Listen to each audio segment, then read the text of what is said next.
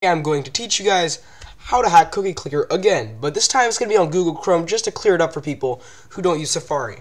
So what you want to do is you want to right click anywhere on the page, or press Control click if you don't have a right clicker, and you want to click on Inspect.